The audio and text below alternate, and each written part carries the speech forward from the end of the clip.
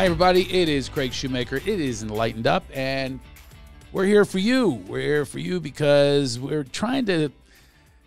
My wife always says to me, "Don't say you're trying, just do." You know what we're doing here is this is the objective. This is the agenda: is to offer you something that is different than what's out there. What's out there is we're bombarded, we're commanded, we're demanded to get in line and do what they're telling you to do, and all of that. We're in a whole other space. We're creating a whole other space. A lot of this is bringing in friends and people I admire and I trust, and people that I might not know well. I might know them well, but here's where we get to know them, and they're going to share their experiences and all of their enlightenment that they've had, and also their dark times, their suffering, and all of that. It's all here for you, and that's what I am doing. That's what we are doing. We're doing this as a collective. We're really getting a movement. It's a laughter heals movement. It really is about the healing powers of laughter. It's so important to have more of it. I encourage you to have it. I also encourage you to pass the word about us. You just press a little button. That's all. A like, a little love, something like that, and you tell a few friends. That's all we ask. It's free, okay? This is free, and so is life. So we got to get out of these jails that we're in, and this is how to do it. We do it through laughter, levity, and light. And who better to do that? One of my favorites, and another thing I love about this show is I'm going to get to know you in the next 35, 40 minutes because I know you, don't know you, that kind of thing. But probably the most we've ever talked one-on-one ever. So, yeah. Exactly. That's great. No one else around. There's no Mark Eddy playing guitar. He's a mutual friend of ours. I'm going to have him on here, too. Mark is one of my favorite people. I just texted him the other, like an hour ago. So of course we do. We always text Mark Eddy. He's the nicest guy on the planet. He is. But I have to tell you right out of the gate, and I did this with Chris Spencer, just know you're not alone. You have people that you admire like from afar, right? I know that you do. We all do. And it's it's not like fanboy stuff, but it really is something that, and I do think that we do need to acknowledge when this takes place.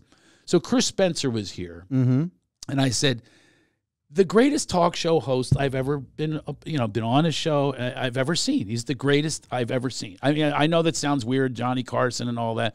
I said, Chris, you're the greatest. He was an unbelievable interviewer. Was it Vibe? Is that what he did? Exactly. Yeah. He did a show called Vibe. I have a story about that, but go ahead. So, anyway, I have got to tell you, greatest game show host I've ever seen. Oh, well, see, that means a lot. Street Smarts, which nobody better than you, how great you were on your feet. No game show host could be as good as you are. Well, Craig, thank you. That means a lot coming from you. The thing with Street Smarts, we did the pilot in 1999, and I was hired to help produce and write the pilot. And it was for Warner Brothers, Scott St. John, who I had produced and written a show for. I remember him. And I had produced and written a show over at the Game Show Network called Faux Pause. And Pause was P-A-U-S-E. So we had two hosts, Sean Donnell and Mary Gallagher, and they would watch old game shows from the GSN vault and then pause and make jokes about it. Oh. Almost like a talk soup, but it was one episode of a game show. I mean, I like that. It was a fun show. And the kind of game shows we're talking here, there was one game show in the 70s. These were shows that weren't in rotation on GSN, but they owned. And there was one called Three's a Crowd, and it was a boss, his wife, and his secretary, and they would ask questions, who knew him the best, the secretary or the wife?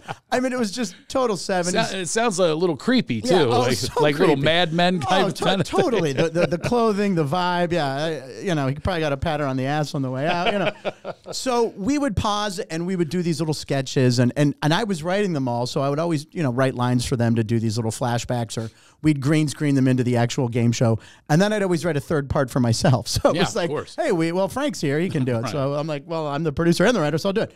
And then Scott got to know me that way, and then he called me for Street Smarts. He said, hey, I'm doing this pilot for Warner Brothers. It's can you help me write and produce it? And I said no, because I was an idiot. I had just gotten a job with a .com doing comedy content called Load Media, which is, coming. This had to have been 2000. It was 99. Yeah, it was right around then. I also worked for a .com. Yeah. And they all had tons of money then. Right. Oh, burning money. Threw money at us. They didn't want you to leave the building, so they would stock it with food. You could bring your laundry in, and they'd throw in and they'd do your laundry for you. They'd have a concance service, whatever it took. They had so much money. Unbelievable. But it was an illusion of money. That was the worst part about it. I used to say to myself, because there's nothing sold, you know what I mean? We come from Pennsylvania. Yeah, exactly. You got steel, you're selling, you're mining shit, yeah. And you sell the goods and the wares. And this you're going, You're worth that for air? And no idea it's streaming. And it was brand new then. It was crazy. And we made I worked for Comedy World. I'm sure you remember them. Yeah. Oh, yeah. It was a similar thing. Yes. Yeah. So go ahead. And they wanted these filthy sketches, and I would do them. So I'm like, this is the future, right? So I'm like, I'm going to hold on to this TV. I don't need to do that.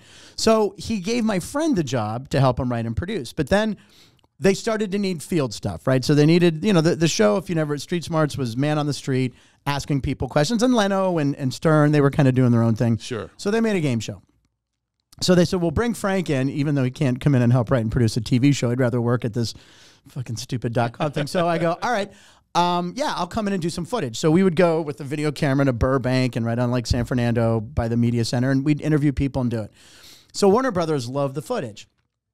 And they're like, this guy's good. Maybe we'll use him for the pilot as one of the field reporters. So I'm like, okay, I'll try to, yes, all right, that'd be great.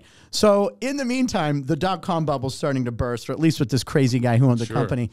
And this guy would give everyone a beeper, and you had to be on call. It was this little mad scientist, this guy Morgan from Ohio. He was a psycho. And he owned this. He owned the company. He has multi-millions. He was the genius that came up with the code and, all that stuff. So he gave everyone beepers, and you had to be on call 24/7, 7 days a week to be at his beck and call. Yeah. And I'm like, well, that's like the coders. And I'm like, the comics and us who are trying to come up with material. I mean, we got weekends off, and I'm doing shows. So I remember it was like, Saturday afternoon, I'm at my cousin's house. I lived with my cousin. We're having a party, and there's people over, and I get beeped, and I don't call it back. So I show up Monday, and he fires me, and I flip out. I flip out. I'm like, this is ridiculous. How dare you? And he goes to grab his phone to call security, and I knocked the phone off the desk. No. He was much smaller than me, so I felt like I could do that. Wow. That's saying something, by the way. He must have been a jockey. Exactly. If you're not watching and you're just listening, Frank is probably like 5'8", 5'9". My license says 5'7", and that's generous. Okay, all right, so that's generous. This guy is 5'2", literally at Del Mar on weekends. Yeah, okay. I just threw Billy Barty out there. There's a reference for you. I'm staying current for the kids. But anyway, so now I get rid of that. So that company, I basically get fired or quit. Who knows? But I was a hero because everyone heard the fight up and this idiot who had fired a bunch of people. Yeah. So I'm literally like, they almost want to carry me out.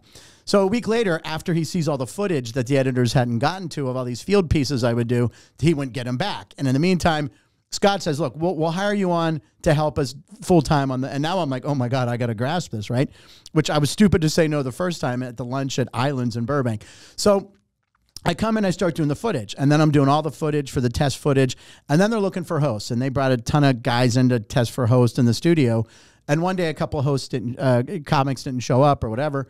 And Warner Brothers was there, and they go, well, we want to see the execution of the show. Why don't you have Frank do it? Now, I had written the script, so they're like, wow, this kid nailed it. It's like, well, I wrote the script, and it was me on the screen with all the footage, so it felt right. So it turned out they sold this show, and right before Christmas, Scott called me into his office. He's like, look, we're going to have you not just be one of the field guys, but we're going to have you be the only field guy. And I went, oh, my God, that's great. And he goes, and you're going to host the studio, and you're going to do the studio stuff. He's like, it's all on you. He goes, we have an 8-month schedule. Or intimidating, one of the two. He said in the first 6 weeks, if it doesn't go well in the field, the show's sunk. But we're picked up for 170 episodes or whatever. Good luck, And I hadn't, I'd been doing stand-up at that point for, 12 years. But, this was like, I was in the right place at the right time. Ball was in my court. Boom, I took it, right? So we went out and we did all the footage. We started in January. We started at the Costco, not even in Burbank. And then we went on the road. We went to Hawaii, New York, Miami. I didn't know that. Minnesota State Fair. We did all the state fairs. You're getting paid vacations. Paid vacations. This is awesome. Vegas for 2 or 3 weeks at a time. And we all so much better than working for Billy Barty and listening to them. So we all thought, man, this is going to be 1 year. By the way, Google Billy Barty. Yes, he's a diminutive actor. Foul Play. He was in Foul Play. Okay. The door-to-door Bible salesman, but he also little does Billy Barty know. Rest in peace. Does Billy Barty know? No pun intended. He's half of our show on a podcast. Okay. So anyway, I got the show, and at the time, game show hosts were still guys in 3-piece suits. That's and, right. Guy Smiley and, stuff like that. So Wink Martindale. Right. Which I was on a game show with Wink Martindale. Yeah, Bob Eubanks. So I was kind of the first regular guy. And, they dressed me in bowling shirts, which was very of the style. Yeah. Matthew Perry was, which by the way, were very thick and heavy, BC ethic. And they chafed my nipples. So they would have to put tape on my nipples. in the studio. Just a little fact. Could be an overshare, but I'm down with it. So. But I remember I would like take my shirt off at night and like, oh shit. That's not my recollection of those shirts. You must have had a different brand. Some of them were very Tommy heavy. Bahamas. Well, those were not. See, those are silk. You were doing top shelf there, but these are like heavy, scratchy with the bad stitching because they were just pumping bowling shirts out and they'd give me a ton to wear. What are you on UPN or something? And they don't have a budget to get you a silk. Well, we had a lot of that big of a episodes to fill, so we had to change shirts all the time. Put you in burlap instead of But it felt like burlap to my sensitive areas. Chafing nipples. But the show, and I got a lot of feedback, and we ended up getting celebrities on in the field. Like when we were in Vegas, we shot David Brenner. Now, David Brenner, I grew up watching The Tonight Show. Sure. And it was Letterman, David Brenner, David Letterman, and David Steinberg. Huge, right? yeah. They were all, so I idolized these guys. And he said, he came up to me right before doing the interview. He's headlining somewhere in Vegas, and he's like, I'm doing this show. Because when I get off my show, I get back to the room. The show's on like 3 times a night here in Vegas, and it really was because it was on WGN. Oh, wow. And then the local station in Vegas showed it at like 1 and 4. He wants to do the show because it's one of his favorite shows. He actually enjoyed watching. He said, I'm doing this because you're really funny. I loved it too.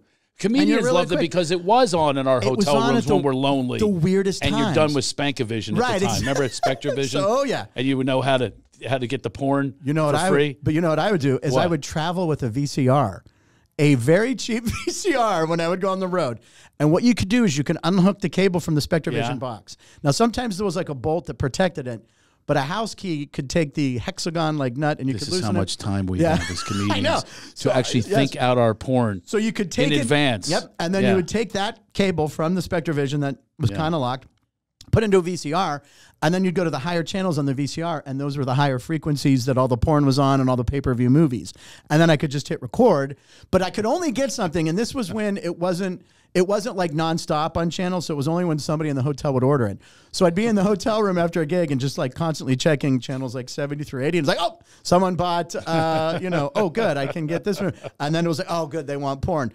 And one time we were traveling with Street Smarts, and I talked the next morning outside, talked about a porn, and the cameraman's like, hey, asshole, I'm the one who paid for that. You owe me half the money.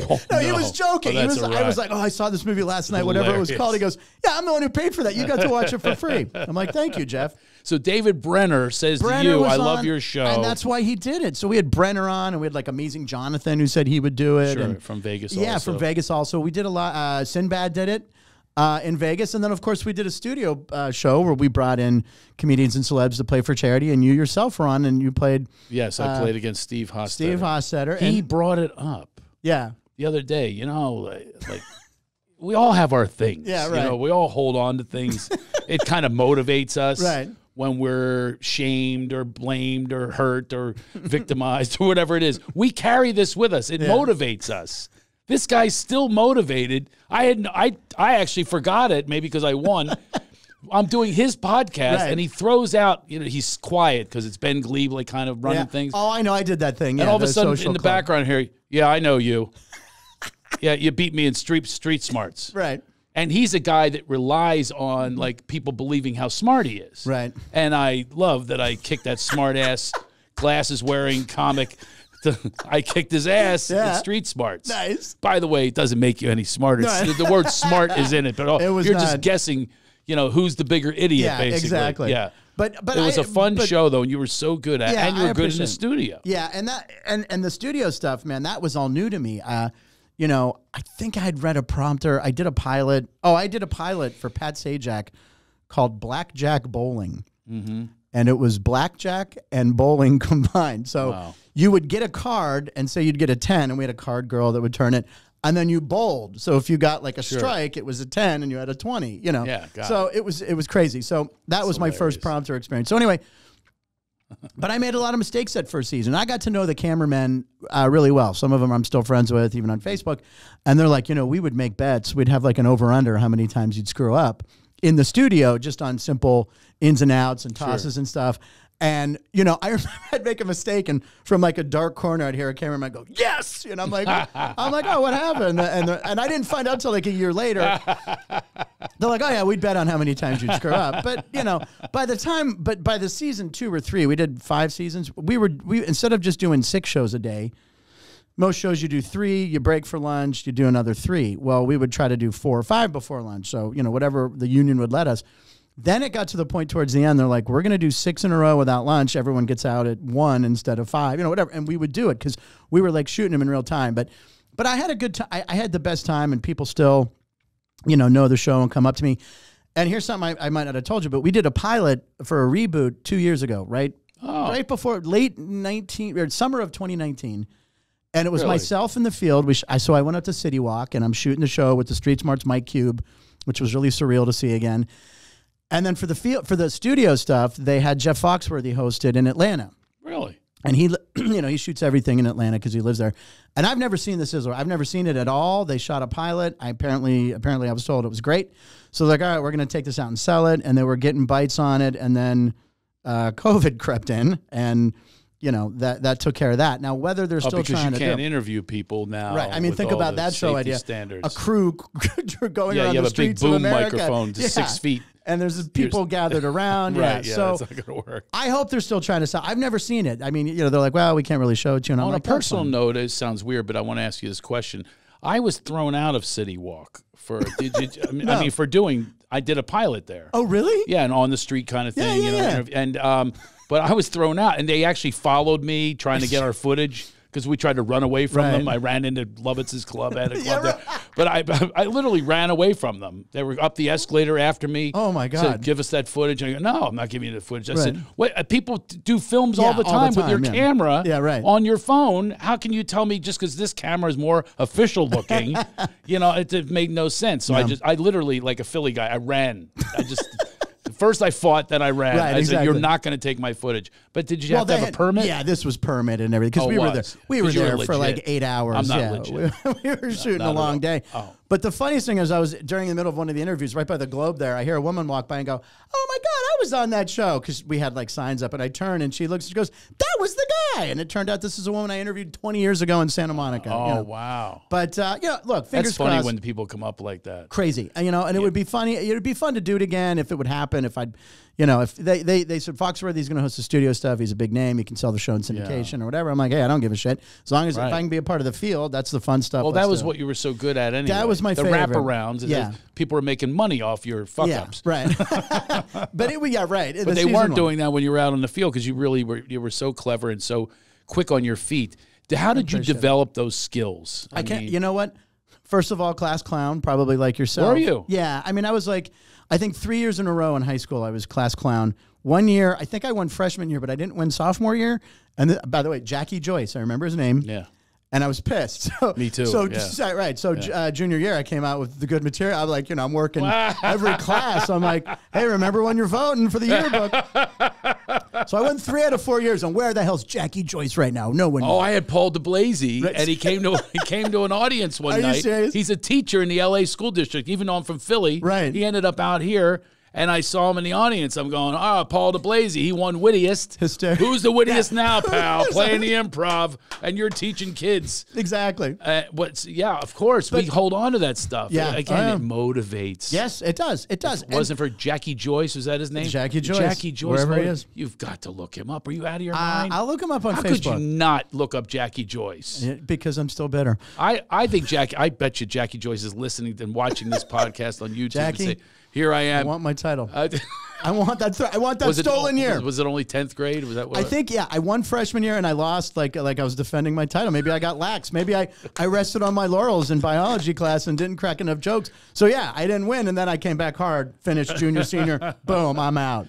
And what was your motivation for doing it? I wanted to be a baseball player, but I think every kid wanted to be a baseball player, right? Or but I some was sport. Sport, right? But baseball I was really good at, but I was also 5 foot tall, 114. I just wasn't that great of a player. I was great glove. I had no stick. I couldn't hit, but I would be put in as a defensive replacement. And you were a good bunter, I'm sure. I could square up to bunt. Although I did square up one time, and the pitcher threw at me and hit my finger against the bat, and it's crooked. Oh, that'll keep you from bunting. Yeah, I didn't like to bunt that much after that. After Des Hogan threw a fastball. I was a little guy, too. I was 5'1" in high school. Yeah, right. That's a motivating factor in itself. But the coach ended up getting cut from varsity the next year because he's like, well, you're a clown. You distract everyone on the bench. And I was devastated. And then I'm like, wait, I'm a clown, huh? So that's what I'll do. But I mean, you owe him a call too. I owe Coach Woods a call. So thanks to Coach Woods. I remember all these names. You never know where Mark Woods. I know, right? You know what? Is that a Pennsylvania It thing? must be. Well, actually, I don't know. I grew up with certain people, and they're freaking out how many names I memorized. Yeah, I just remembered those 3 names, which I haven't said. Des Hogan, who broke my finger, and Coach Mark Woods, who cut me. There you go. Oh, we have all these people. Well, first of all, they're on my resentment list. Yeah, they're the reason I do They're comedy. on your Nixon list. Oh, yeah, Mr. Ruddy, Elwood Ruddy, absolutely. This guy has motivated me like no other person for kicking me off the All-Star team. Are you kidding me? Oh, yeah, these people, that's what I was asking you. What was your motivation? Were there girls involved in the motivation, making them laugh? Well, I mentioned that. Yeah, there was always that. But you know what? Give me a name. I was the. Give me a name. Karen Fitzgibbon. I love Karen Fitzgibbon. Karen Fitzgibbon. I guarantee you made her laugh, and that made you happy. But it did. But you know what? Then she's like, "Oh my God, Frank, you're so funny. I'm gonna go sleep with your friend." You know what I mean? It was one of those things. So my best friends would like benefit from me being the good table guy. You know, I'm like, we had the same life, 300 miles apart. Yep. And I mentioned this. I did a podcast, the Laugh Factory one that I think you were on right after me with Georgia. I never had sex till I started stand up. I didn't have sex till I was 20. I started stand up at 19. Wasn't until 20. I feel worse for you now. Okay. Than I ever did. But in high school, I was the funny friend, and I never. Yeah, I like to say the girls would use the F word with me, friend. I was always the friend. Exactly. Did you have this happen? This really pissed me off. Okay. Ladies out there, by the way, I just want you to know. Well, I'm sure I don't have too many that are like teenagers that are listening, but be nice to the guys, okay? Or else you're going to create a comedian who's going to talk about you, all right? And there's plenty of us out there already. Yeah, and there's too many comedians. So the posse P that girls go on in high school especially, they all have to go together at the same time to go talk about guys. Exactly. Here's how bad it was. They let me in on the posse P. I was invited. Ladies, let's go. Craig, come on. Yes. Come on, Craig. Because they knew that I was going to fix them up with the guys. Right. Oh, yeah. I had all the dudes around me because they knew that I could attract the women through my sense of humor. Absolutely. That's 100% true. Wow. We had the same damn life. And we were safe. We were safe. They didn't see us as like a threat. Oh, he's just a funny guy. Oh, is that the biggest insult ever? I was a cute kid. I don't know what happened. I don't know. But I had friends who were good-looking guys, I guess. Insult. Did you go to the prom? I did with a friend, Mimi Patchent. Mimi, who's a friend of mine. She still is today? No, I saw her maybe, well, she works with my uncle in Pittsburgh occasionally. She's a big lawyer, and my uncle's a retired doctor, and he comes in and helps her with trials and stuff. Wow, but your prom day became a prominent a big prominent lawyer in Pittsburgh. So we went as friends, and we went to the prom, and I overheard her talking about how much she likes Frank and how cute Frank is and, where things are going. She's talking about a different Frank at school. Frank Fox. I'll bring that name in too. Who was a nice guy, but she really liked him, so went to the prom with me. And it was after the prom where I found this out, because we all went back to her house for the after prom party. And then that night, this was the biggest mistake for a lot of us. Genesis was playing Three River Stadium. It was like Memorial Day weekend is right when the prom is, right? So Genesis was playing Three Rivers. Which was a huge band. Huge band. Phil Collins? Yeah, Phil Collins. This is when they were at their peak. Invisible Touch was huge. And they were playing Three River Stadium. So there's 50,000 people there. Oof. And we all went with like zero sleep. We're still running on adrenaline. We get there, pre-gaming in the parking lot a little bit. We're underage. We're drinking some beers or wine coolers or whatever. And we get in there, and Genesis comes out, and they open with a hit. And we're all like, yeah. And then like 4 songs in, they go back to some old like jazz fusion shit. And you look over, and we're all asleep at a Genesis show that we had been waiting all school year to go to. I slept through half of it. But it was at the concert when we were tailgating, and I heard her go. That's when I overheard her going, "Oh my God, Frank is so cute." So I thought she was talking about last night at the prom. Sure. So I never kissed her prom night. Never, nothing. As I said, no sex. Years after, maybe 4 years after, when all the girls were back from college and I had already been doing stand up, we were at a friend's house one night, and I made out with her, and that was like a big that was me finally getting my prom kiss 4 years later. Yeah. Wow. I had mine was Mary Fran Cardamone. See, there you go. You got the name. It was well, we're still tight today. Yeah. I stay at her house when I go to Philly. Hysterical. Yeah. We ended up together when I became an adult. When you grow into yourself and you get to be, we understand the world a little better, become good comedians, and gift of the of the word. But also know how to close the deal, which I didn't know how to do in high school. Or Yeah. at least be a little like, take a chance or take a, because I was always too like, Doesn't that stay with you forever, though? The lack of clothes. I don't know about you, but I have to have other people do it for me. Yeah. We have people for that. Yeah, exactly. As a matter of fact, it started off, I sent somebody over as a messenger in 5th grade to ask Mary Fran Cardamone to go steady. Right. And she came back and sent a message. No. No. Go with Leslie Spencer. I'm going to go with Lee Weiler because he has a mini bike. I love this. It was all about the money. Mini bikes and dirt bikes were huge. Huge. If you had a dirt bike. And if you had one, that was your Ferrari. Chick magnet. That was, that was like your red Corvette or whatever. Dirt bikes. You remember those? Mini bikes. But we were too poor. I never had one. No, I didn't have one either. Oh, really? I rode my sister's bike for a long time. Oh, that'll get you laid. Oh, yeah. Now I know why 20. And my mom. And it was a girl bike with the bar that goes down. Which doesn't make sense, as we all know, because the guys should have. Made no sense. Bar. It should be the exact opposite, but it was baby blue. We got to look at the history of that. Why would they do that? Why they put the bar where a guy can chop off his balls. Right, but the girls, nothing. Oh, you know why, though? Why? Because the girls would wear skirts. Right. And so it gave room for the skirts. Oh, well, there you go. No, that's the reason for that. But that makes why sense. they don't just make all bikes that way? Why do the guys have the bar? Why do we have the bar that you're going to bust your balls on every time? That's where the term "bust your balls" came from. So, but your question about what got me going full back was being class clown, but also how I learned how to do street interviews and all that. I just studied Letterman for years. Like, I watched Letterman's field pieces, and he would do them Friday nights. He would always save a field piece where, he would go to Just Bulbs or Just Shades, New York, and he'd go into a place called Just Shades, go, what do you sell here? And the woman would be, Just Shades. What if I want to buy some bulbs? You'd probably have to find a place called Just Bulbs. Cut to Just Bulbs, right? So I made a video like that. When I first started stand-up at the Funny Bone in Pittsburgh, my friend Bob Del Pizzo, who's is my best friend still, we went and shot a video at a mall in Pittsburgh, the Ross Park Mall, with a video camera, the big camcorder, and I tried to do like a Letterman-esque piece, cut it together on 2 VCRs, and when you edit back then, you had the rainbow stripe, you couldn't get it sharp. Showed it on the monitors at the Funny Bone, and it got big laughs, so I went out and did a couple more, but I studied Letterman. I mean, even my dad used to record Letterman for me on audio cassette, and I'd come home from school and listen to it, right? And then we got a VCR, and I would watch it. So I learned from him how to, and I'd watch all the comics on there, Seinfeld and Richard Lewis, and I learned how to, come up with material and maybe write a joke.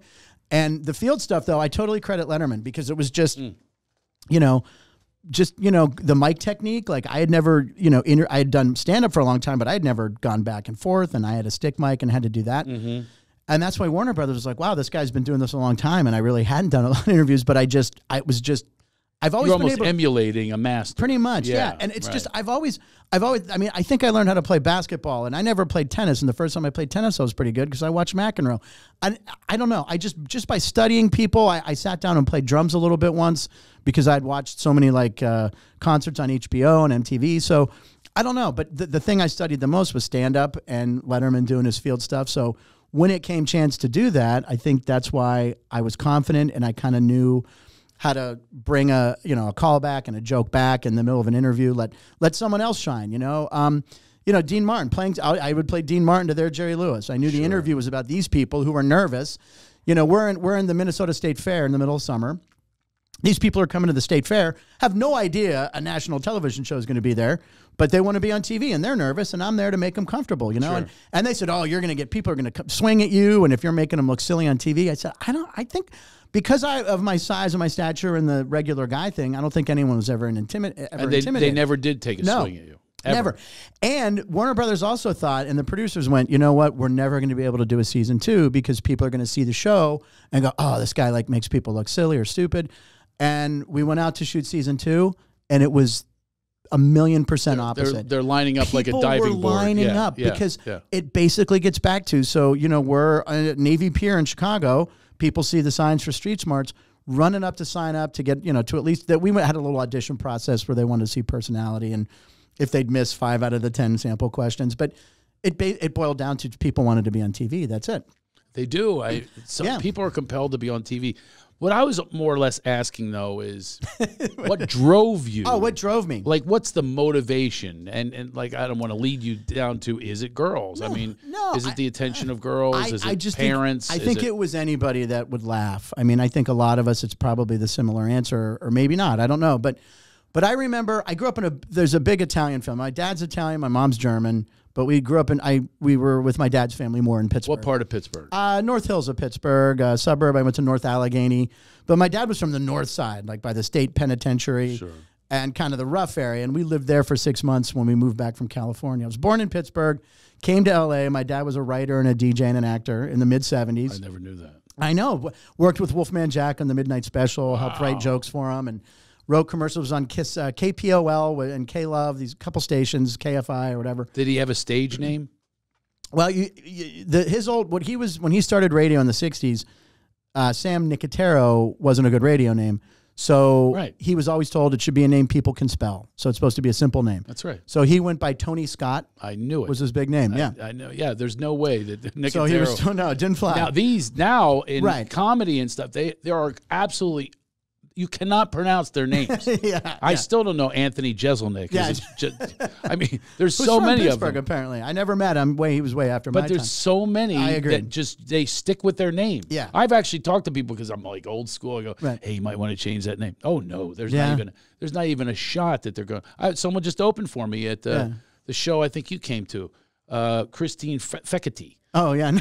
Fecketti. Yeah. I mean, I'm going. No, but that's got to go. Yeah, Flynn. Try Flynn would be good. Yeah, but something. We're naming this comic now. Call her up. But I mean, before it's too late. I mean, it doesn't make any sense. So that's what they did back in the 60s and 70s. Yeah, is they took your name, especially if it was ethnic. If it was a Jewish or Italian. No, exactly. No, because you're trying to appeal to Middle America. Remember, I don't know. Did you go to college? I went a semester to Duquesne University, and then I quit. Pittsburgh, and started stand up. So yeah. Well, I didn't renew. My parents were like, "Did you apply for a fall semester?" I went, "I'm gonna take a semester off," and they were like, "Well," and then I got a job at National Record Mart selling records. And then I used to call the Funny Bone and say, "Hey, I want to be a comedian." And they'd be like, "Okay, well, you got to," and I'd hang up. I'd get Jeff Schneider. Is that Jeff Schneider was the owner, and one of them, the Schneider brother. That's another hour. Yeah. But one of the guys kept my number and said, "Hey, man, I know you call here all the time wanting to be a comic. We have a White Mountain Cooler comedy competition. It was a national competition. It's open. Come down and sign up." This was May of '88, May 4th, '88. And I was 19. That's your virginity. You remember the date. Yeah. And I went down a week before, and I was nervous. I walked in, and the manager saw me. He's like, "How old are you?" 14. I looked very young. Yeah. 19. He goes, "Well, okay, but it's an open competition. You can't drink." I'm like, I was so overwhelmed. And I said, he goes, "Do you need a week?" He goes, "Why don't do you have jokes or you know what you're doing?" I said, "No," but I took a week. I mean, I was ready that night, but I went back and I had my set. And it was like Michael Jackson trying to buy the Elephant Man bones. He was trying to buy the Elephant Man's bones jokes and, stuff about school. So I rehearsed, and it was like 3 or 4 minute spot. And I went up, first night ever, killed. Thought this is going to be easy. Shoulda, I did. But it was a packed house and it was this competition. And I did really, really well. I think because people were like, this kid looks like he's 10 years old. Sure. So I went up and did really well. And I'm like, oh, this is going to be simple. And then the second time I did stand up, horrible, just always the case. Yeah, always it's either one of the two, every single time. But I thought it was going to be simple. In baseball, remember they used to call it the sophomore jinx. Sophomore slump, yeah, yeah, sure. Right. I can remember growing up. We'd have a nice rookie for the Phillies, and then the next year they tanked. I'm going, it's the sophomore jinx. There it is. The same thing goes, your second show sucks. Terrible. 'Cause now you're thinking about it too much. And I thought the first one went so well, I'm like, oh, I got this. Yeah, you know what part of it is? I'm thinking out loud because you throw caution to the wind your first time. It's like it's almost like you're saying, "Oh, I'm going to fail. I'm brand new. This is not going to go well." Yeah, I think so. So the expectations are so low. They're like lower than worm jizz. And but then whoa, I killed. Now the bar is set. Yeah, and you're trying to get there. And now you're trying too hard. You're not memorizing your stuff. You're not being in the moment. And then now it's a big failure. Oh yeah. And then you have to gradually come back. Starts. Yeah. Then you got to start working. Now it's when the work. And comes it was in. the late '80s, so every pizza place and bar was doing shows. So I was making like $60 at a record store, or I could do 1 or 2 or 3 nights at local bars where my name would get passed around to other comics, and you're getting $20, $20, $30, and all of a sudden I'm making like $100, and I'm like, well, let's do the math here. Taxed money at a record store.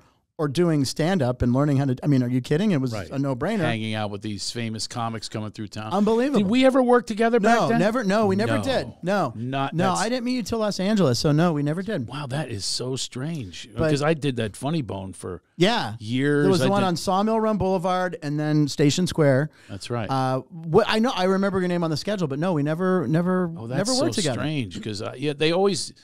You know, all of the clubs, I would go into town and they have a local that opens up the show, and I get to know the local a little bit. John Knight is from there, very funny guy. John Knight, Billy Elmer. I mean, there was a lot of great guys. Jimmy Crenn, guys I started. Mark Eddy, where I met Mark. Mario Joyner.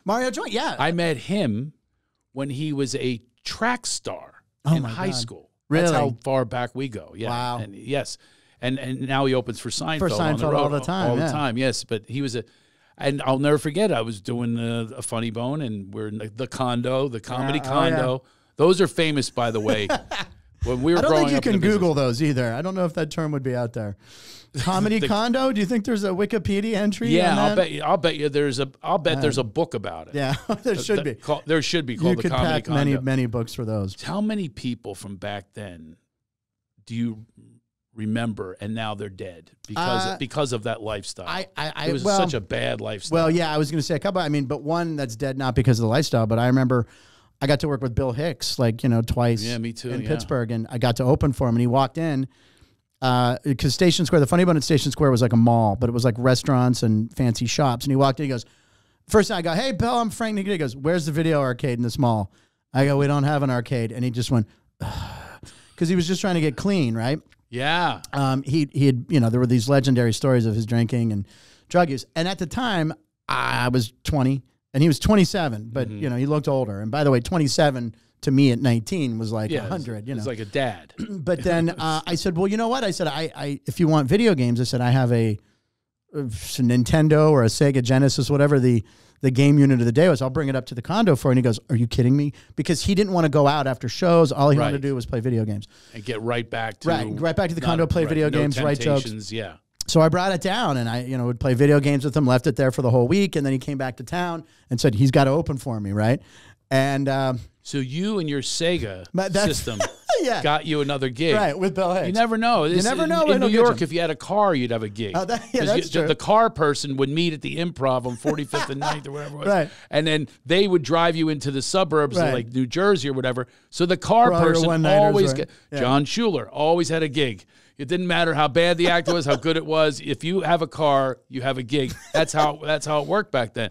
But drugs were such a part of the 80s comedy scene. I'll tell you what, and I was so naive, right? I had been around weed. My dad, like I said, was a DJ. He smoked weed. I knew what weed was. And I was doing a one-nighter in Fairmont, West Virginia. It was the Fairmount Coal Festival. Or was this a one-nighter in Morgantown? The Fairmount Coal Festival? And you were doing comedy? We were doing outdoor. God, we've done comedy for every outside situation. At 2 in the afternoon. For a coal festival. Right, with a band at the other end of the street. Talk about a dark crowd. the worst. They're like soot, and they've got canaries. And if they laugh, it's iron just like, lung. They're coughing instead of laughing. You're like, hey, I killed a guy, hooked up a lung. I was on fire in Fairmount. So we go to get paid. This wasn't the Coal Festival because this was an indoor gig. It was a bar. But I think it was in Fairmont. So we walked in, and it was me and this guy, comic in Pittsburgh, Chris Ciardi. And we walk in, and the guy goes, all right, I got to pay you guys. And I was supposed to get $100. And he goes, do you want Coke? And I said, no. I said, I was 19, I was 20. I'm like, no, I had like 3 Cokes at the bar because I didn't drink. And, I just had some sodas. I'm like, oh, yeah, I had 3 Cokes. And I'm like, he's like, Coke. And I went, what? And Chris, the comedian, goes, he wants to know if you want your pay in cocaine or cash. And I went, cash, please, cash. Basically called white or green. You get paid in white or green? White or green. I never heard that. Wow. You are lying. I never heard white or green. Until just this moment. Just till this moment. Oh, I got paid constantly. Yeah. And I'd pick one of the two. Yeah. As a matter of fact, one of them was in Pittsburgh, Monroeville. At the Holiday House. The Holiday House. Yeah, I've heard stories. The Holiday House. This guy walked in. He claimed, do you remember this guy? He claimed that he was with Tommy James and the Shondells. Was he the owner or manager? Because I know some stories. One of the two. It was definitely a mob-run place. Yes, it was total mob. The guy claimed. I was in the Monroeville Mall finding Tommy James and the Shondells albums because you didn't have Google then to see if this guy was legit. I'm going, and you see pictures with people with beards and stuff from the 70s. Right. You can't really see what they would look like in the 80s with like a mullet. you know, and clean shaven. I'm going, is that the guy right there? Because he claimed he was the bass player. Right. Well, he walks in my hotel room. He decided for me it was going to be in white, but it was free bass. Oh, Jesus. Oh, So I free based for my pay. God. At the, so he comes in there with a blowtorch. I'm not kidding you. And one of my fraternity brothers was in there. He fires this up with chemicals and a mirror. And he's got this whole thing going. And so we're smoking. We're smoking my pay. Oh my God. My friend Glenn got half my pay up his nose or in his mouth, in his lungs.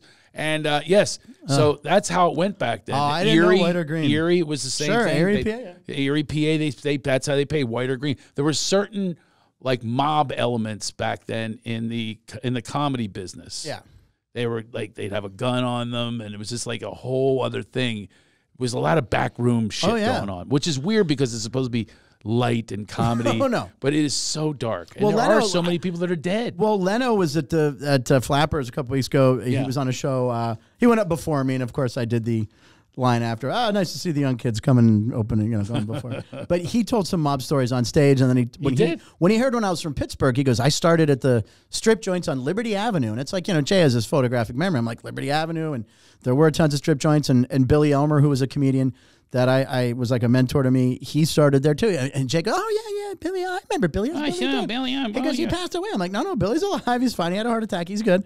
But I've heard all about these mob. It was a lot of mob run places. And if you played the strip joints, I mean, come on.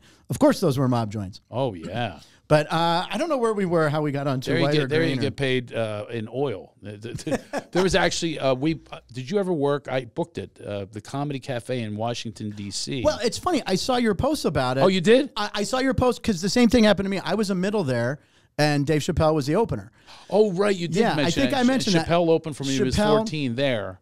When I did it, I was probably 19 or 20, so he was probably like 18 or so. I think he was a year younger than me.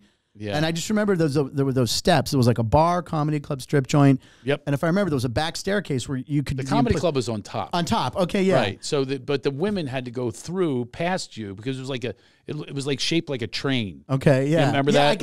I only did it one time. There wasn't much in front of you. It was all to the sides. And I actually started him with big acts there. I convinced him. He paid $100 a weekend, find your own room, turned it into Seinfeld, Leno. Within a couple years, I had booked all those comics there. No shit. And I'll never forget. That was the way I got to open for like Leno. Yeah. Because I booked him. Yeah, right. I was like, I'm putting him on that show. Absolutely. He was always filled with advice.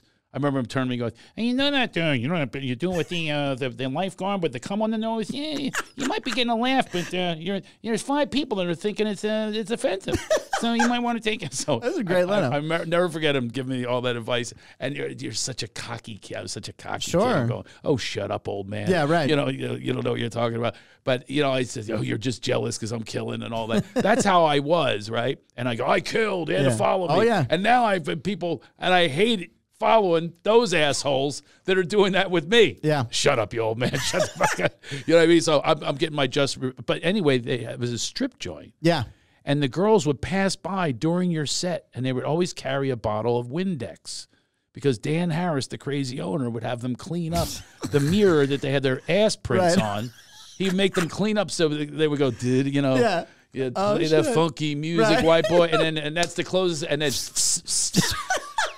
They would wipe all the butt prints. Sponsored by Windex. Exactly. And everybody had to have, that was their stand. They had a rag and Windex, and they would go by us. But I mean, there were so many gigs then. But wait, the funny story, when I got paid, I think I got paid $200 to middle or $300. That's pretty good back I think it was $200 or $300, and I remember, this is so funny. You can thank me, by the way, for getting you that raise. I will. All right. I always thank Tom Dreesen when I get paid for sets in L.A. because of the strike they did in the 70s. So I'm walking out, and I'm loading my car up. I left the club. I got my cash in my pocket, maybe $300 or $400.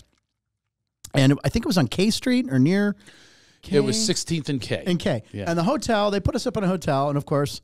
I had my porno VCR with me. And I remember taking my bag and opening the trunk to my car, and I'm putting the bag and I'm putting my VCR in the trunk. And a hooker comes up to me because there were hookers all up and down, right? And she's like, hey, do you want to have a good time? Like $200. And I'm like, well, I have 3 or 4 in my pocket, And I'm like, no, I got to go. And I slammed the trunk and I jumped in. But they were everywhere. I mean, it was kind of a seedy area. Maybe the hotel wasn't. True, yes. But I'll never... I got rolled. Did you really? Yeah, but go ahead. Yeah. Oh, no, but I just remember that I talked about the VCR earlier, and I remember I was loading my suitcase and the VCR, and I had a pocket full of cash, and got propositioned by a hooker, and I'm like, I haven't, no, go, just go. Drive back to Pittsburgh with your money and go. You did good. But oh, so you commuted from Pittsburgh to D.C.? Yeah, because I was middling, and I got a room. Good. That's like a 4 or 5 hour drive, and I had never been to D.C. since I was a kid, and I remember I walked around a lot during the day and really enjoyed it. But we drove then for miles and miles for $50 sometimes. First car was an '89 Nissan Sentra. In 3 years, I put 112,000 miles. Highfalutin. Highfalutin by this. Yeah. Paid full sticker because I didn't know better. Vinyl seats. Oh my God. No air conditioning, no stereo. Which I had a friend of mine down the street. You think I'm feeling sorry for you when I'm driving a Sunbird, a Pontiac Sunbird? No, I at least had a new car. Yeah, it was new. Oh, it man, was that disgusts me. Based on middle money? It was $7,087, and my payment was, I want to say, $207. So I had a monthly nut of $207, and that was it. Maybe I probably had insurance. I guess I had to. But it was a stick shift, and if it was raining, I remember me and Shang Forbes was a comedian for Sure. We drove to a one-nighter, and I got this new car, and it was pouring rain. It was the middle of the summer, so it was hot and humid, but the rain was torrential downpour, so we had to roll the windows up, and he goes, put the air on. I go, I don't have air conditioning. So it was just like a sweat box for driving, stick shift. I think I had the stereo installed by then by my friend Alan Walsh, but I'm just driving, and I'm like, I made him. I didn't get air conditioning. I think now is standard, right? I don't think you can buy a car without AC. And by the way, there aren't many sticks left either. No, I know. You know what I say about this generation? Yeah. If you don't want anyone under 35 to steal your car, just have a stick shift. That's like low jack. Yeah, it's way better. They have no shot if they would. Well, they would look in and go, I don't even know what that is. But that was my first car. Bill Hicks. The final Bill Hicks thing was the reason Bill Hicks liked me because I brought him the Sega Genesis. But the first night when I emceed for him, I used to close with this joke, and I go, I was playing Trivial Pursuit, and I got this question: what does diphthalic? What does a man suffering from diphthalic terata have? And the audience would yell stuff out. If no one knew, and the answer was 2 penises. This was a legit Trivial Pursuit question. This is my big closer. And I go, suffering sounds like a blessing to me. They should put one of these guys on a double mint gum commercial. And then I go, ladies and gentlemen, Bill Hicks. So Bill Hicks grabs my hand as I bring him on stage, and the crowd's going nuts. And he goes, not only is that a dick joke, that's a double dick joke. He's like, you're doing that every night before me. It's genius. So when I came back to open from the following time, he's like, double dick joke, guy. He's like, because you got to do it before me. Not a dick joke, double dick joke. He thought it was the funniest thing, and that's how he remembered me. But that's good. You're the double dick joke. But anyway, back to the condos. Yes, the lifestyle. I mean, I started as an 18-year-old in the late 80s, and where drugs were everywhere, and heard the stories and didn't know the white or green line. But yeah, I mean, a lot of guys I worked with, passed away, and sadly, it still happens. It's terrible. Yeah, happened recently. I just 2 or 3 over the Labor Day weekend. There was some guys and girls. 3 died, and Kate's. Yeah, I don't know her. I know the name, but I know she's okay though, right? Yeah, I just texted her like a week before. Yeah, someone posted that she's going to be okay. But yeah, I mean, it's that and you learn that it's that high you get when you drink, and when you're on stage and you get off stage, and you can keep the party going. Yeah, I had to end up stopping. Yeah, and years ago. Yeah, you've been clean. Yeah, for a long time. Yeah, and I just now. The bummer about it is it's kind of a double-edged sword. Is that the staff who you get to know, they want to party with you. This is like their escape. I mean, they spend their tip money on the bar across the street. That is so true. And you end up looking like, oh, he's a snob or whatever it is. But they have no idea. No, I'm just trying to take care of myself. That I end up not like somebody you just partied with that died the week before. You know what I mean? And a lot of people in our generation did die. Yeah, unfortunately, and even still they are, and because it just can't stop. It's a pattern. It's an addiction. Yeah, it's all part of it too. I was asking you earlier. It is about the attention that you get, the love that you get. Now I'll get a little deeper. Did you have love growing up in your house? Very much so. You felt loved. Oh yeah, and you're pissing me off. You bought a new fucking car. You've got loving parents, a successful dad in show business. There's got to be something bad here. Well, my parents decent amount of money, the good side of Allegheny. Yeah. Yes, it was the North Hills. I spent 6 months suffering on the Lower wrong side of middle Allegheny. class. Then we went to the better part of did say Allegheny. that. And I did say I've been that. to North Hills, by the way. It's very nice. Ritzy. It's very It's nice. ritzy. So don't give me this We were shit, in the Nicotero. I was the lower middle class. It's not lower middle class. And a pair your of parents Wranglers. stayed together. No, they didn't. No, see, that's where I was going. Oh, okay. So they started to have trouble. Well, there was always some They had fights to. and Your arguments. dad's in show business. Right, He couldn't exactly. hang And he was a out. radio guy. But in 10th grade, my parents did finally separate and get a divorce. But that's a whole other story. My mom we still lived in the house, but my dad lived in the basement. It was just Oh, they were separated, living in the same living house. in the same house for financial reasons, and yeah. there was just not enough money. So it was like I'd have friends over and they'd hear noise in the basement and go, "Holy shit, what was that?" I'm like, "It's just my dad. Don't worry." I was like, but back then I they failed had miserably. Well, they still do. Pittsburgh has basements. Refurnished base, yeah. We kind of refinished it. I mean, With the wood paneling. wood paneling, and like a Jack Ham poster. yeah. Well, my dad was all movie posters. It was a big Serpico poster, James Bond posters. He had a lot of movie posters, but yeah. So no, I mean, they went through a divorce in 10th grade, and I did miserable in school. I'd always been a good student, and then 10th grade, just horrible. So it affected I wasn't. you. Yeah, it affected me. I couldn't. I wasn't. But both studying. loved you always. Yes, Never and an both issue with the supportive. parents. And here's another thing: is Supported you in comedy? yeah. Well, here's why. Because you know God, what? I hate Neither you. one I'm of them. starting to hate you now. Neither one of them went to college. My dad was a DJ in Rockford, Illinois. 22 years old, 23 years old. Good my mom, market. Yeah, right, good and market. outside of Chicago, and my mom was a waitress at a diner, and they met, and they got married. Then my dad got a promotion to West Virginia, which was closer to Pittsburgh, so they moved further back, and then he got Pittsburgh market, which was his goal all along, where he grew up. He worked as a DJ in Pittsburgh? Oh yeah, for years, and even when What station? The last show, he was on so many. He was on in the 70s. It was in Beaver Falls. It was a rock station in Beaver Falls, which is where Joe Namath is from. Yeah. And Frank Nicotero, his brother, taught me how to swim at the YMCA. That's just a story about the Namaths. But my dad was the program director, and the afternoon drive time jock or whatever, and he was huge. And in the Pittsburgh market. Then we moved to L.A. in the 70s because he had a book he wrote, which I'm going to do a documentary on soon. We were talking about that off camera. We'll talk about that. But then he kind of gave up. His dad died in 79. He got ripped off by like so many people in L.A. Someone stole the money he had raised for a movie and disappeared. Sam Peckinpah kind of ripped off an idea. I mean, there's a lot of, he just got fed up. Yeah. Moved back to Pittsburgh. His dad had died. And, then, in retrospect, I'm glad, because when we lived in LA, there was a Mike Darnell, who's now a big wig at Warner Brothers. And he basically is one of the creators of like reality TV. His mom was a casting director, and Michael was in a bunch of commercials, KFC and all these commercials. And then he was Kojak's nephew. He had like this acting career. And his mom begged my parents to put me in commercials in the 70s because I was like this really cute kid with like the bleach blonde hair from the sun in California. And my dad said no, he didn't want it. And my mom was like, what? And he didn't want me to do it, maybe to fall into the LA trap. Or I could have been the next Adam Rich, who also, I think, died of drugs. But anyway, so we moved back to Pittsburgh. But they were because my dad was in the arts, all right? And my mom, who I was trying to make laugh more than anybody because there were some sad times, and you wanted to make your mom laugh. Now we're in the motivation. Now I'm lying down on the couch. We're trying to okay. Tell me about your mother. Your mother, you tried to turn that smile upside down. Exactly, and I guarantee you, frown upside down. She's listening to this for sure. This is your motivation. This is your motivation. But so I mean, and then I saw I could make my mom laugh and my sister, and I would do wild pranks on my sister, and who's 4 years older than me, Gina, who's in Pittsburgh still, and that was a motivating factor. And then what I was getting to with the large Italian family, so you go to a family gathering on Sundays or every holiday, and it's my dad had 3 brothers, and they were the loudest, quoting movie lines and screaming music references. And so here am I, the youngest male, because I also have 3 male cousins older than me. So there's like 8 Italian guys in a room, maybe even 10, and I'm the youngest male.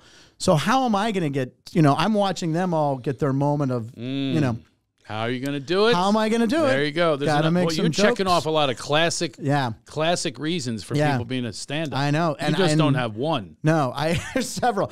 And I said, I want to be the guy to control the room. Like each uncle would have their time, and the great uncles and the great. So I think I don't know if I ever like wrote jokes or came prepared, but I saw, okay, I need to be able to be that guy that controls the room. And I remember my uncle, this is before I started stand-up, saying something to my mom once. Well, when Frankie comes in the room, he's got to control the goddamn room. He's so loud and he wants everyone's attention. And I only heard this years after I'd done stand-up. And I'm like, really? I was doing that. I was controlling a room when I was like 14. I didn't realize that, you know. But so I think that was one of the motivating factors. And, you know, just doing it with my friends, you know, and at school and making them laugh and making girls laugh too, you know. It really does give you such. It gives you confidence, yeah. Fulfillment. I think that, does your wife laugh at you? My girlfriend, yes, all the time. Yeah, I was married, but my girlfriend, yeah. I mean, and she's very funny. And she's from Maryland. No, she's not. She's a dancer and a yoga instructor. Have you ever been with a comic, by the way? Not dating. There was slept with. Yeah, a couple. A couple? Off the air, I'm going to get one. No, one. And it was the night the war broke out. It was in Columbus, Ohio. I have a vivid memory at the condo for the Funny Bone in Columbus, Ohio. This is the only name he won't give us. Well, she might say, I'll say it. I mean, I don't know, but he'll give us Jack Joyce or whatever. Jackie Joyce.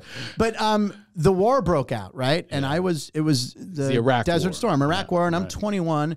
And my mom immediately was like, I'm not letting them take you. You're my sort. You know, we live together. And, you know, so she was like freaking out that I was going to get drafted. And this girl comic I was working with was around my age.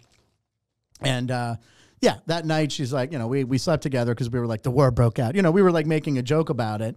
Like, the wars broke out. This could be the last time we're going to see each other. I thought you were trying to get a deferment. No. If you're sleeping with someone, you get a deferment. No. I didn't know where that one was going. We were having drinks and acting like the world is ending, and you know. So right, yeah. So I might as well get one in here. Right. And then she left the net because it was I think that was the Sunday show, and you know she left Monday morning. And I remember she left a note. She's like, "See you next time a war's breaking out," or something. Wow. Like left a note. Never slept with her again. Never slept, but a friend of mine in Pittsburgh did on another gig. So. Oh my God! That's why maybe I shouldn't say. I hear about this all the time. But no, I never. I never dated a comic. I missed out on this. I slept with one. Yeah. Who had amyl nitrate. I was in Pennsylvania also, by the way. All my bad drug stories are. Yeah, she had amyl, and she forced me to do that. Instead of just having natural sex and having a good time, you just sniff it, right? It's like you inhale this thing, and she had these inhalers and. You know, whatever. I mean, that was her jam. She had to have that amyl nitrate. Couldn't just have sex with just me. Had to be. But yes, I was the only one I was ever with, and she's probably either dead or long out of the business now. I don't have like this list of. I've never heard of her sticking around with it or anything. I don't think she's still out there. Oh, she's not still doing. I don't think she's. I would have to look, but I mean, I've never heard of her in 20 years. Yes, you have to tell me later. So tell me about the documentary that you are. Working on now. The one I just alluded to about my dad or my dad's book or whatever when he was out here, or you were talking about a documentary that you. Oh, the music one. Yeah. Well, there's two. The music one's done. I mean, I did this like 5 or 6 years ago. Oh, that one, yes. Yeah, the one I want to do is based on my dad. My dad wrote a book, and that's one of the reasons we came out in the 70s to LA was he was trying to get a movie deal or a book deal, and it's about a famous murder trial in Pittsburgh. And I want to use the book as like a blueprint. There's a few of the people, the key players, still involved, and well, that's you know what took place. A great documentary series, true crime. Yeah, right. That's big now. That's huge. That's what I mean. That's why I'm addicted to. I know everyone is. And well, that's there's one in Pennsylvania, The Keepers. Oh, I don't know about that one. What? I don't listen to that many true crime podcasts. No, it's not a podcast. It was a television series. The Keepers. What? Oh my! Where am I seeing this? What streaming service? It's in Pennsylvania. I'm talking about major Netflix or whatever. I mean, this is like 2-3 years ago, but still, it's one of the like Making a Murderer, Murder at Middle Beach. Right. This one's it's about the religion, the cover-ups. No, I don't know. Cover-ups, Pennsylvania murder, nuns, the whole. Oh, it's wait. There's nuns. There's nuns involved.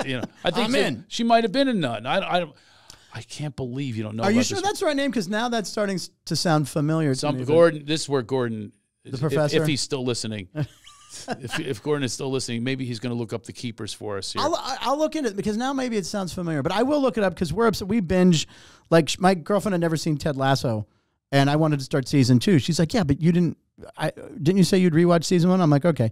So like last, I don't know, Saturday or Sunday, We put it on, and you can watch the entire season in like 4 hours. Have you watched Ted Lasso? I haven't done that one yet. It's really fun. It's up for, I think it set the record for most Emmy nominations. It's up for like 20 Emmy nominations, but it's good. See, what do we got? Gordon brought this up on The Keepers. And by the way, he has it across the room in a font where he's got. And he's making it bigger. I've never heard of an 8-point font, but he's got an 8-point font up here. Well, he's made it, but there is a nun. So yes, and it says Netflix. And I told you this is an amazing documentary. All right. And it's an unsolved murder of this, it's like Sister Catherine or whatever. Now it sounds familiar. Now that you say that, yep. I'm telling you. Yep. So you're going to watch that. I'll watch Ted Lasso. Yeah, Ted Lasso's great. I do want to hear. I ran into you one time. I was supporting my friend John Dorenbos. Yeah, who made it. I think he came in third with America's Got Talent. We were there the whole way. And yeah. And you were so nice to me, by the way. That made. I meant it. I was saying it from stage. I know what you were going to say. That made my life. I love stuff like that. I'm sitting there. I was actually with the president of the Eagles, Philadelphia Eagles. That was even better. Oh my God, great! And I'm very tight with them. Yeah, I probably owe you money now, right? Because of all the. Just give me a couple gigs. We're fine. I have a producing deal with them. Oh my God, it's on Amazon right now. But I saw you talking Wolfpack, and so it started with me hanging with them, watching Dorenbos, who was on the Philadelphia Eagles. So then you were the warm-up guy. You go, hey, everybody, during the break, it's Craig Shoemaker. You did it in front of my kids. I did. Awesome. I was like, he's one of the best stand-ups you're going to see ever. Oh, my God, my kids. And they're all going, no, he's not. Jeff Dunham is. I mean, that's the way. You think my kids are going, yes, we agree with you? It's a nightmare. The family is never behind. I walk in our house, 4 kids, they turn their chairs like they're judges on The Voice. Yeah, that's how quick. Boom, they just turn around. It's like they're so not into, but they do benefit from like some celebrity stuff like that time. Yeah. Being in the front row for John Dorenbos, for America's Got Talent. By the way, we do watch the show a lot.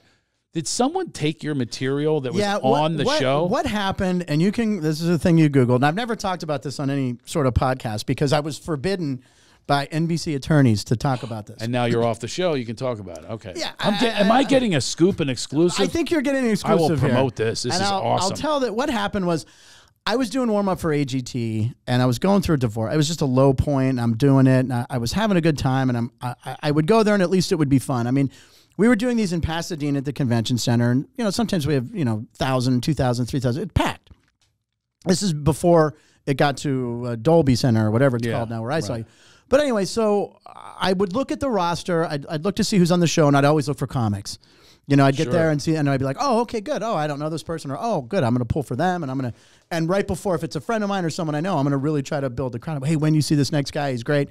So I saw this name scheduled after dinner, and I went up to the EP, and I said, so this guy's on the show?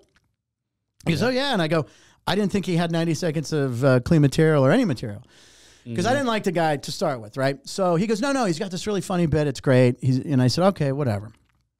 So I would do. You got to be really clean and in 90 seconds. And 90 seconds. Almost you gotta impossible. It's really tough. Yeah. So there's never been a winner. Has it been right. Some have gone far, but they want more flash. So anyway, I'm downstairs, and all of a sudden, sometimes I like to run upstairs to the balcony when an act's on, and give them T-shirts and just let them know that they're part of the show, so they don't feel, because a lot of the times when I'm down, they can't see me, they can hear me. So when I come up, like if it's like a big kids group, they get a big thrill, right? So I go up on stage, and this guy comes out, and he starts this setup, and I'm up there talking with people quietly because the it's going on, and I go, boy, that setup sounds familiar, right? And I go, holy shit! And then he busts into the bit, and I'll get to the bit in a second. So it's totally mine. So I run down the stairs. I run down, and I walk right up to... Does he know you're there, by the way? No, he doesn't. No. Oh, I'll get to that. So I run up to the judging tables, and this is when Howard Stern was on. So it's Stern and Howie Mandel and Simon, and I forget who... And Howie would not be happy with this, right. If you tell Howie. So I'm standing. So now they're doing the post-interview after he's performed, and he does great, and the people love it. So they're talking to him, and he did great, and he got all. He got all yeses. They're starting to get to that. You're interrupting this? Oh yeah. I didn't give a shit. My God, this is balls. I run down, and the judges are talking, but I have now. And by the way, when we're rolling, I'm never that close to the judges' table. Of course not. So I'm standing there and I'm looking and I'm trying to get his face, and I'm trying to see his face and all this. And Howie sees me. And I've worked with Howie for 3-4 years. So Howie looks over and sees something's wrong. And I look at Howie and I mouth to him. I go, that's my bit. That's mine. That's mine. And Howie's going, there's something wrong here. And Howie's like kind of looking and he stops whoever was talking and goes, hey, this person's name. He goes, so listen, he goes, and Howie's seen me before, right? And Howie goes, when you were doing that, I thought it was something I'd kind of seen before, whatever. He goes, I think, our warm-up. This is on the air. They're rolling. He goes, this is, this seemed like something that our warm-up guy right there, Frank Nicotero, does. And he turns and looks at me, ghost white. He goes white.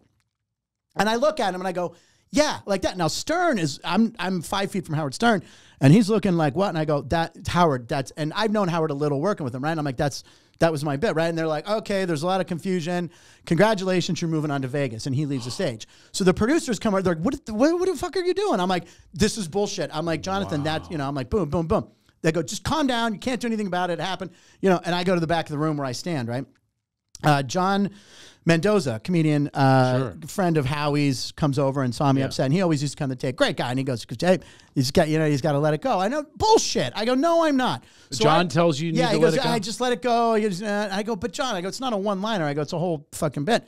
So I go backstage. Yeah. I go, no, fuck this. So I go backstage, and he's doing his post-performance interview backstage with Nick Cannon. And right in the middle, I just walk up.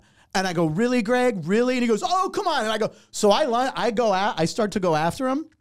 Yeah. They filmed all this. And they separate us and whatever. So now they send me out. They go back to your spot. So now I'm out in the foyer and now they're following him out, like his celebration moment. And so we intersect again. I go, this is bullshit. I'm like, he stole it. So I'm flipping out. So, boy, you have balls. Oh yeah. So I go home that night. This is your job. This is my job. But I'm like, but what's more important than the job? No, they're not going to protect him that much. He's right. Although. So that night I go home and on Facebook post this long rant about this guy, and I'll say his name for the first time. It's the Greg Wilson. This guy who has a reputation. I was actually I was going to ask if that's who it was. He has a reputation, and I don't give a shit for saying this. I have other comics who have told me horror stories. So anyway. I find out, I post about how he stole my bit. NBC lawyers call and say, you just divulged show information. We have to let you go. But I said, this is bullshit. I said, what do you mean? So I come in for work the next day. Let you go? They're going to fire me. They're like, because I gave away show information. That's where I saw this going. Right. Right. Well, first of all, they go, well, you signed an NDA. I'm like, no, I didn't. I didn't because as a warm-up, there's not a lot of, maybe the union guys did, but I just get paid and I leave. Or, through my manager. But anyway.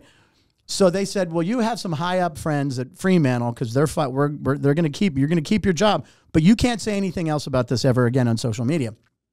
So I'm like, well, what's going to happen? They're like, well, I had sent them clips of me doing this bit on the road 10 years ago at the Comedy Magic Club in Hermosa. And it's almost the same. Which is where the Greg Wilson works a lot, right? In Hermosa. But plus also maybe, or also. Or is that the other Wilson? I don't know.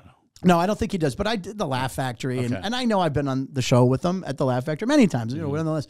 So so he starts coming after me on social media. This fucking guy, this and that, and he's like, oh, why don't you get back in your Corolla and drive back to your apartment in North Hollywood? And I didn't want to jab back because, by the way, I had a house with a pool and a BMW. I didn't want to like one, but NBC said cease and desist. Don't bait this guy. So then all my friends are going after him, going fuck you. You saw, and I'm posting videos of me doing it. NBC. He's claiming it. He's claiming, but it's not. And here's one of the giveaways. Backstage, after he's busted, they go, well, what's your comeback to this? And he goes, okay, well, I'll go out and do a different 90 minutes.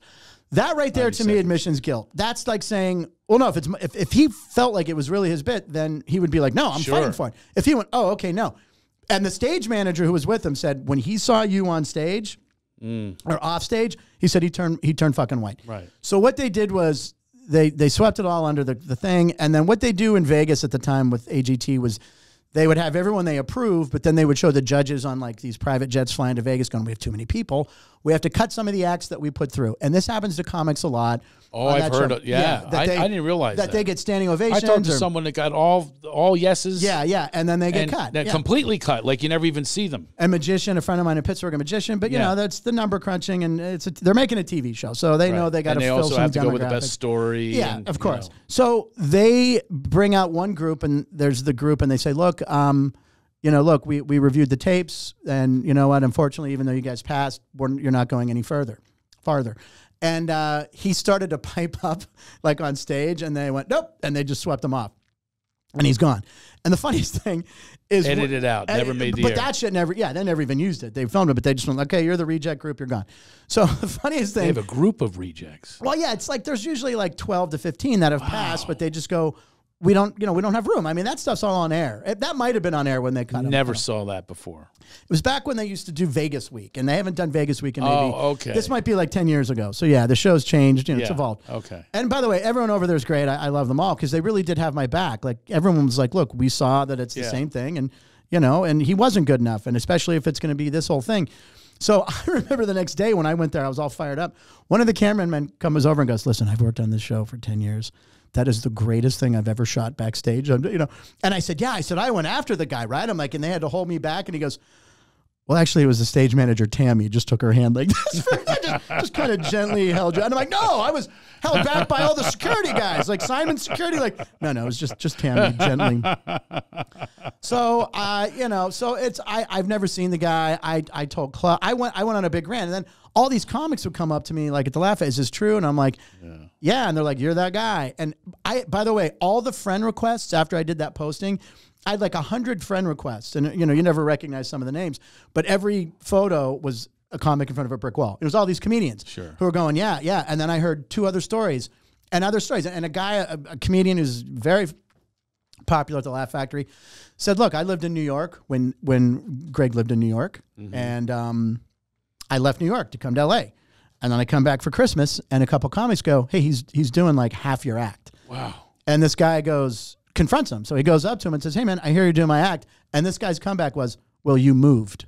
Like, oh, okay. Like if someone dies, we can just start doing, Don Rickles jokes. So look, he has a bad reputation. I've never seen the guy again. I've played a couple clubs, and if I see him if he's going to be, well, actually, he doesn't really play a lot of the A-rooms anymore, in my opinion, because I think whatever. No, I don't think so at all. So I saw, and I just said, it was a comedy club I was doing. I just said, never put me on the bill with him. That's all I said. If I ever saw him, I would just laugh at him and be like, because if you Google it, it's the first thing that pops up. And here's really where it got big, or the reason it got out there also was a guy was there, some big famous internet blogger was there to talk about Howard Stern. He's like, Howard Stern doing TV. And the guy starts off going, look, I'm here to cover Howard and talk about Howard's fine. Yeah. Because something happened. He goes, I don't know if it was set up or all a staged thing, which it wasn't. No. But this thing happened. And this guy wrote a big article, and then that got all the hits and kind of went viral, that article.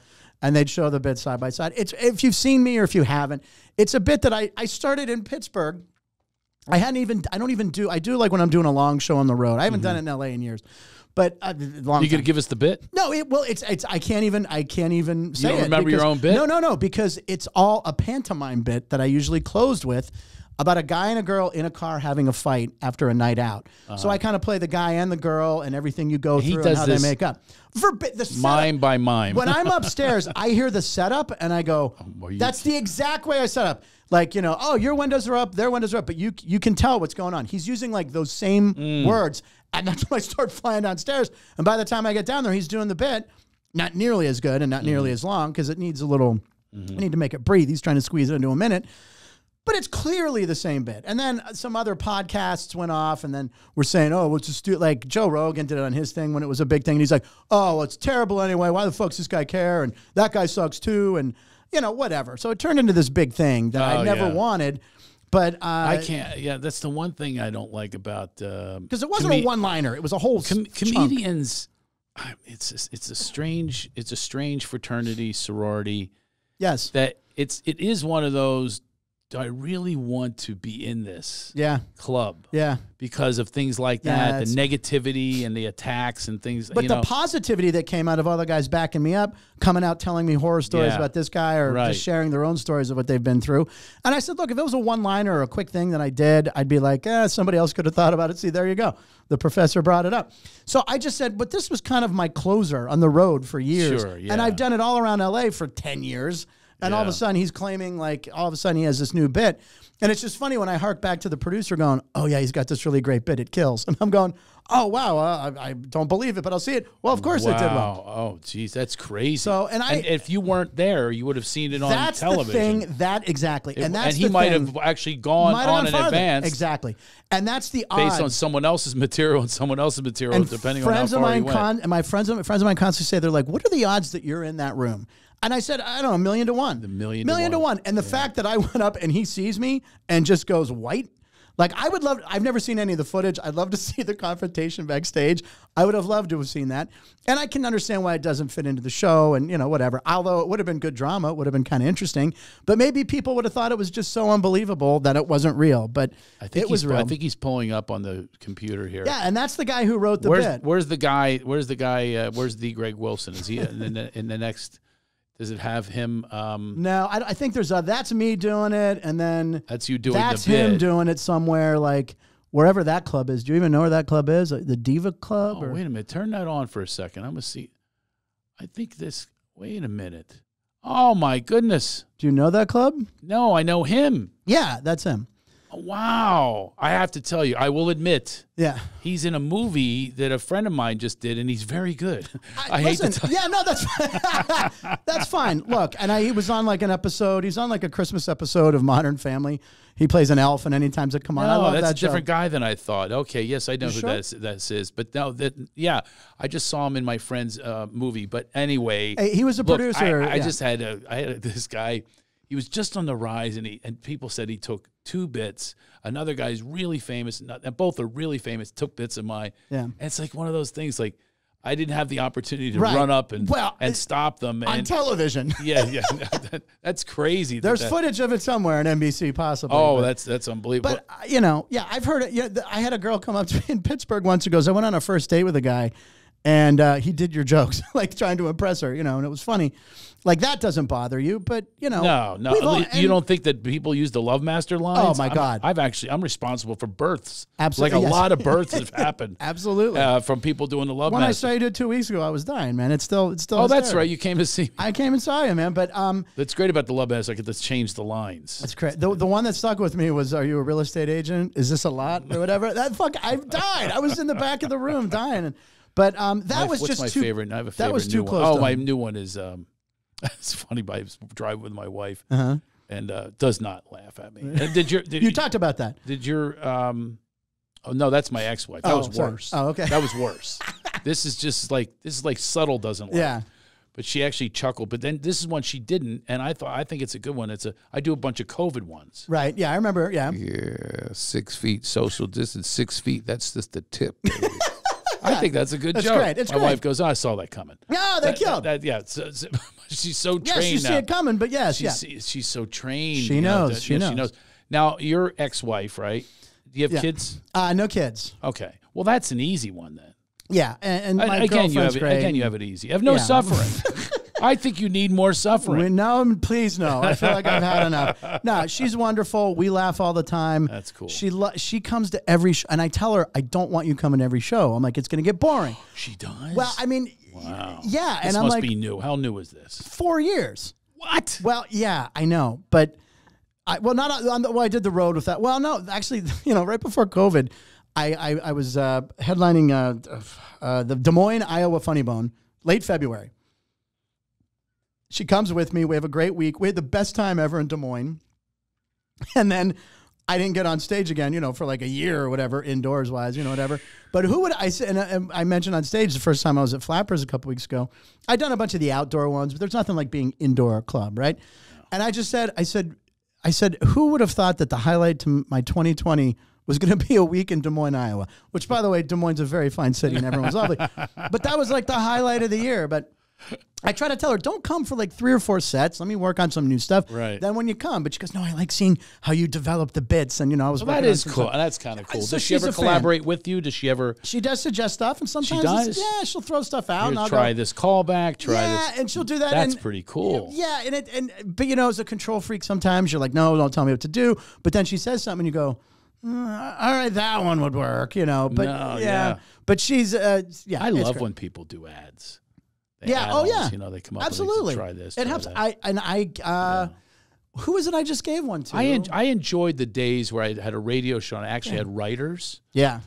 And even though it was like a bit that I did, I still have like they'll come up with a little punchline that goes within the bit. Yeah.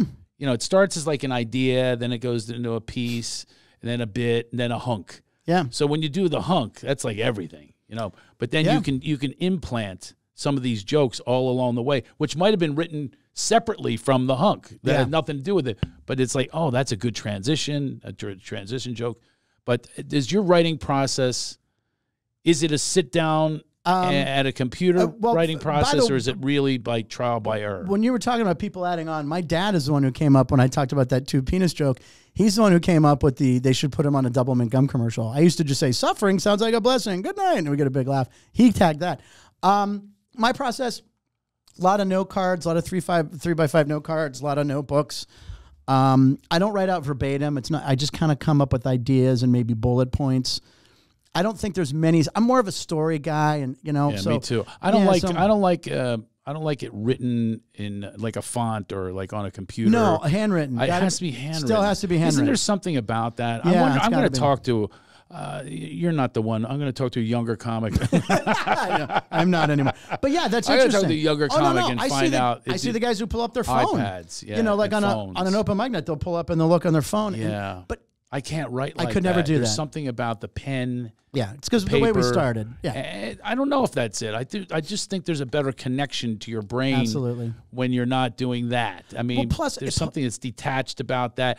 Plus, I have a photographic memory. I was going to say I envision it in my handwriting. So if I'm forgetting a chunk, I can see. I can see it written on the page. It could be anywhere. Yep. Anytime I can tell you what I made in 1989 at the Comedy Cafe. Yeah. So I remember it written. Yeah, exactly. You know what it looked like on those calendars, those old calendars. Oh my God! But you don't have that. No. Yeah. So I have no idea where I am. Tomorrow. Well, even anytime I have a part in anything like. I was fortunate during COVID. My cousin Greg is, you know, he works on he's one of the EPs of The Walking Dead, and he's doing Creep Show. 3rd season comes out soon on Shudder, which is AMC's streaming service. But I was one of the leads in a Christmas special where I played a werebore, a guy who turns into a werewolf pig. Anyway, it was with Adam Pally and Anna Camp. It's a funny episode. It's called Shapeshifters. Check it out, Creep Show Season 2. But I had a lot of dialogue, and it was the most I had done in a long time, so I wrote it out by hand, which I think I read Christopher Walken does. But Christopher Walken removes all punctuation. When he writes out his lines, he doesn't put any of the punctuation, which makes sense, because when you see him deliver his lines, it's never, you know, he doesn't follow commas or periods. So I wrote it out in my hand, so if I'm ever trying to memorize a script, instead of looking at it on a page in Helvetica or whatever it is, or Times New Roman, I see it in my notebook with my handwriting, and that's how I remember the next line. I remember that it's when I turned a page. Oh, it's at the end of that page. So yes. Yeah. So that's the way I was with stand-up too. So no, I'm more like, give me some bullet points and go for it. I'm glad you're back on the road. What's your social media? Yeah. It's at Frank Nicotero. There you go. Trying to get back out there. That. No, you can't take Frank Nicotero. But yeah, that's where Twitter, Instagram, Facebook, Friendster, whatever the hell is out there. But Friendster is not anymore. Friendster. But I use that reference. And Friendster, yeah, because it's so old, I think. Yeah, right? It's so funny that you would say that. I try, you know how you have old references. Sure, you know, you still use you know, and now you have to use AOL, whatever. But I'm still on Friendster. What the hell are you talking about? That's how long ago. That was a big fat. That was a really late fast 90s, I think. That was early really 2000s. Early Yeah, it didn't last. Because MySpace took it over, which, by the way, true. Kids might not even know what that's the MySpace joke. is. Yeah, really, that's what it is. But yeah, getting back out there, you know, clubs are starting to open up. I'm going to go back and do some stuff. Pitching television shows. Maybe we'll see Street Smarts again. You never know. Frank Nicotero, best host of the television game show I've ever seen in history. Okay, thank you, sir. Sorry, Bob Barker. I apologize, but Frank is better than you.